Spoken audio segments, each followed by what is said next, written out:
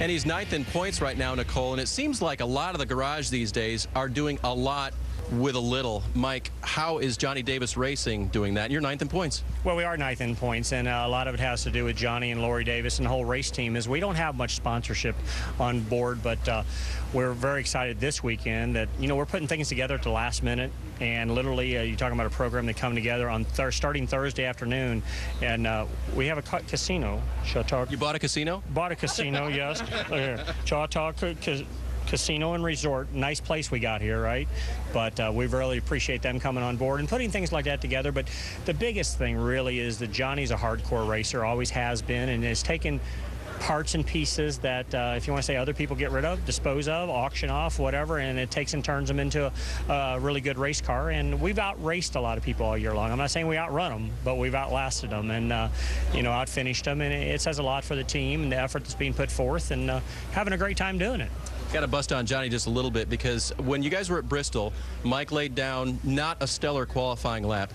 You immediately went to saying, I gave you a not-so-great car. He came right back at you and said, nobody blame themselves. We're building something here. Mike, what do you know about this race team that maybe Johnny was in doubt of at that moment? Well, you know, I'm honestly not used to ever driving for an owner or a team that they take the burden. Well, you know, if there's not a good qualifying lap, it's, well, you didn't do a good enough job or something like that. And Johnny's the first one to admit. It makes me feel really good that, look, I got all the faith in the world in you, but the end result is maybe I didn't give you the best car, or I didn't do something proper, or, you know, when I use the word proper, meaning maybe miss something in air pressure. And like I say, we're building together. We're overachieving right now in a pretty big fashion. You know, you look out here, we're sitting 10th in points right now, 9th in driver points, and for our program, that's really good. So we're going to win together. We're going to crash together. We're going to qualify good together. We're going to qualify bad together. But the nice part, he's got such great enthusiasm to it. And it makes me feel so comfortable. I come to the racetrack. We're locked in the race. I go out and do the best job I can. We work really hard on our race setup.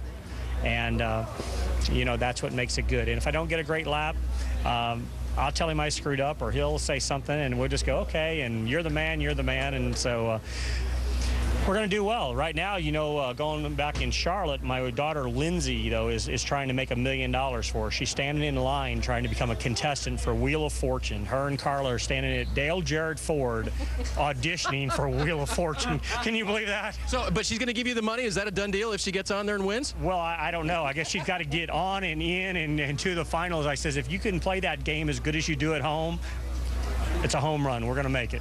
Well, they've not gambled a lot here this year. They've been a great early season story, and their parking spot here on pit road is very solid right now for Johnny Davis Motorsports and driver Mike Wallace. Casino.